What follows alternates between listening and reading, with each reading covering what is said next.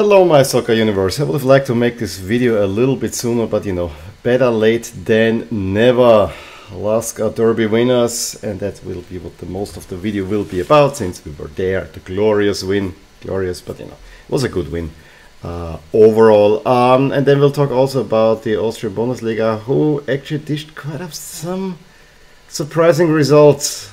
Only not probably in the way that everyone wanted, because there's one team that is still with 3 wins out of 3, and that's of course the big one in Salzburg. But we'll talk about all of these after the derby. As I said, derby in Linz, and while it was pretty clear who are the favorites in there, with Lask being a European team and Blau-Weiß being a recently relegated one, the city was positively buzzing, especially since the first time in the Bundesliga. And if you haven't seen the video, I made a history of the Linzer derby, where you can also understand why there is actually quite some, I don't want to say animosity, but you know, tension right there. Both fan groups organized fan marches, with the Lask fan march being probably one of the biggest, if not the biggest, that the city has ever seen, marching from the main square up. Was really impressive, especially the pictures and the videos that surfaced afterwards. We arrived a teeny bit later, so I couldn't see it like that, but already when you went to the stadium, and this time we wanted to enter through the fan zone because we wanted to pick up our jerseys that are included in the package, you saw already the big banner at the entrance and so on. And then the only disappointment of the evening, they didn't have jerseys anymore, which just upset me so much. But that's a story beside that. Everything else, the build-up, I mean, the stadium was supposedly sold out, although there were plenty of empty seats. I think the sellout tag can be attributed probably to 2 things. A, that they sold out all the tickets that were given to sale, which doesn't mean that they put out everything for sale. That's number 1.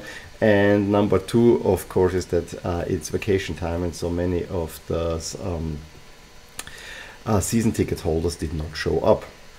So yeah, that might explain it. I would not have announced this as a sell-out crowd, although I have to say that it looked impressive. Both fan sectors completely full. The most interesting fact to me was that while we were going now to quite a few games, and especially against the Viennese team, but even Sturm Graz, you always could find fans of the other team in our section. This time I did not see any. And that I found really interesting, which either means that there really aren't that many Blau-Weiß Linz fans out there, or that the policy of not having any outside fan stuff in the outside of the fans, that this was actually policed. Cannot really imagine it, but even if that was, I didn't even see anyone really going with Blau-Weiß around me. So, but that actually was pleasant. When the team came out, the Lask fans presented probably one of the best tifos, if not the best tifo that I've ever seen in Linz, covering the entire fan sector. You know, on the backdrop you had an old picture of the city of Linz, probably around the time of 1908, the founding years, and then 2 figures up there, you know, from back in the day to today. It was just great. And then a band basically saying, it is clear that over 115 years there's only one team, which is Lask. Blau-Weiß fans made their sector all in blue and white, but with those plastic bands was not that great, to be honest. But that was a hell of a tifo. I think this was San Siro worthy, to be honest. So we get to the game. And to be honest, the game started very nervous, even to the point where I thought maybe for the first 2 or 3 minutes Blau-Weiß was actually being overly motivated and attacking forward. However, it took about 5 minutes and Lask could settle the game. Pinto missed a chance, and then a little bit later Blau-Weiß could not defend from a throw-in. Ball comes to Horvath, goes in. I think that Schul takes a shot, it is blocked, falls to Zias, 1-0 right in front of us. And that deflated the game, believe it or not, because it was like the natural order has been established. 1-0, And there was nothing coming from Blau-Weiß from that moment on, but Lask also didn't try all that much, and that's the one thing. There was only one chance where Mustafa was running through, but he didn't square it off to Schul, or maybe he saw him too late, and then that chance went by the wayside. And then a few blocked shots, but you know, on one side, great, you had the game squarely under control, but I think at that point, at halftime, if you play seriously, you could lead by 2 or 3 there. Second half, also quickly decided, a kick out from the goalkeeper is intercepted on the midway line by Michael, goes to Pinto, to Schul, to Pinto, to Schul, and Schul with a really classy double touch makes it 2-0, and that's the game.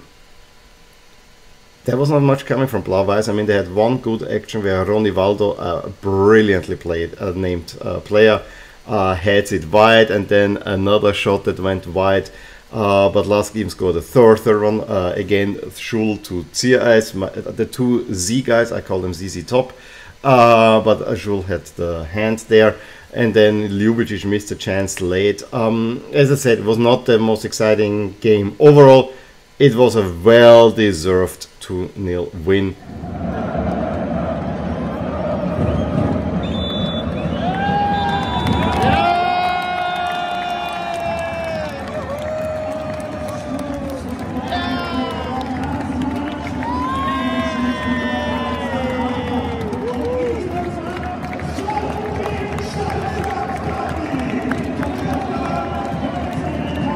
One where I feel it could have been more, to be honest. But you know, a win, first win of the season. I don't want to complain. There's lots of work to do.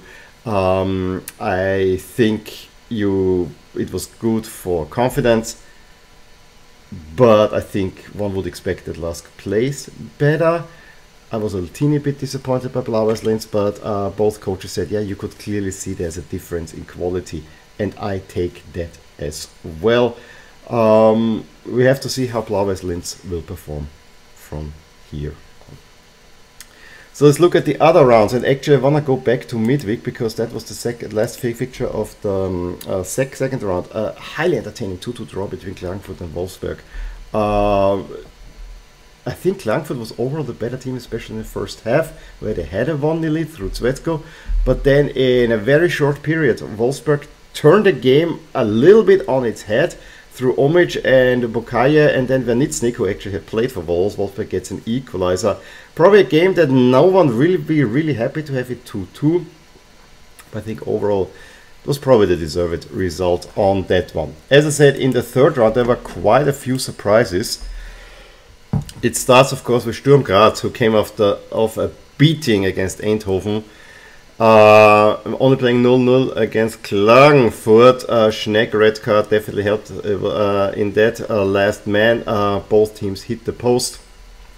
Sturm had also a goal disallowed, but you know, with a man less, you couldn't. But definitely points dropped for Sturm.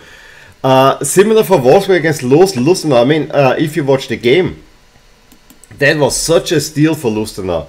However, Wolfsburg in the end have to be lucky to get out with actually a point out of this. First half they completely dominate. Then after the half, for the 6th minute, Cissé scores out of nowhere for Lustenau. And that shocked Wolfsburg, who didn't have much going, but at least they kept Lustenau at bay. And then second one, a penalty given for Lustenau, and Schmidt steps up, but tries to put it central, and the goalie is there and just bats it down. I love that the goalie stand up. We have to stop this middle of the goal troubles. But you know, Wolfsburg could have played for hours and it would not have mattered. But in the end they do get a penalty, a really stupid penalty that Zimmermann converts, and it's a 1-1. Altach against Tirol had relegation battle written all over, especially with the bad start that Tirol had. And overall, Altach got a deserved 1-0 win, but that was hard fought because they had a 89th minute goal disallowed. It was a foul in the build-up. And then the winning goal in the 97th minute, literally the last kick of the game, where Nuhiu's shot is blocked. That goes false to fighting a block again, but then on the second rebound, he puts it into the net, and Altach get their first win of the season, which will release tensions. Rapid Wien follow up an anemic performance against Debrecen with a similarly anemic one against Hartberg. Yes, early on they probably should have scored. A goal was disallowed for offside, rightfully so. But Hartberg played that well, and Hartberg to me are the surprise team of the season. They play really, really, really well. Should have had a penalty in the second half, but then in the end, one of the best played goals were Entrup, who has been a real life wire for Hartberg, plays a brilliant pass across the box to Providence, who then squares it again to Urdl, who then can pull it again into the empty net. It was described as an indoor goal, and I can totally see where this is coming from. Hartberg deserved that win. Now, afterwards, and I always hate it when these things come out afterwards, because you always get a little bit the air of a excuse. Pit coach Barisic said that they're fighting all with a flu and no one knows about it. Make that known. Because, I mean, that would explain why certain players could not play and why it really looked not good what Rapid was showing over the last two games after having a really good start to the season. And then the last game we had Salzburg getting the win over Austria Vienna, who is definitely more concentrated on Conference League qualifying, where they had a away win to Legia Warsaw. And Salzburg just are the better team, getting 2 goals. Konate, it was funny because he had one disallowed, and then there was so many offside decisions that they had to wait forever, blah blah blah, and the last one then counted, and it's 2-0, and he and the entire team celebrated with Christoph Freund, who has his last home game as a Salzburg sporting director, of course going to Bayern Munich. And what mess is he getting himself into, I have to ask. But on the other side, it's, I think, a really good sign that soccer in Austria is alive and well. And yeah, there you go. I give you here the standings, and then of course on the side the expected standings. Loads of changes for me, most notably Salzburg up top with 9 points, Tirol on the bottom with 0, and the rest is very much in between. There have also been changes in the expected regular season standings, because Rapid lost big points there, so Lask back in 3rd place in that one, and Blaues Linz are now bottom, but you know, loads to be played as well. I give you also the next 3 rounds because I'll be going on a vacation. The next round is last play against last place Tirol, which is a game they should win, but I have a little bit worried because that's a place where we never perform well. But all the games have very clear favorites, maybe except for Austria winning against Wolfsburg, which is an interesting one because the Wolfsburg coach was the former Austria coach. And Rapid have the second away game in Linz. And here the other 2 rounds, Lask against Austria, you will get a video that I will shoot relatively soon. And then when we come back, Lask will play at home to Lustenau, and then there is also the big one there between Red Bull Salzburg and Rapid, which is probably the kind of biggest game, not from fans, but overall. In any case, let me know what you thought about this round. Give me a thumbs up if you enjoyed this video. Talk to you soon. Bye. Hey there, I really hope you enjoyed this video, and if you did, here are some videos and playlists that you may enjoy too. Also, please consider subscribing to my channel and hitting the little bell icon so you get notified whenever something happens in my soccer universe. And with that, have a wonderful day. Bye!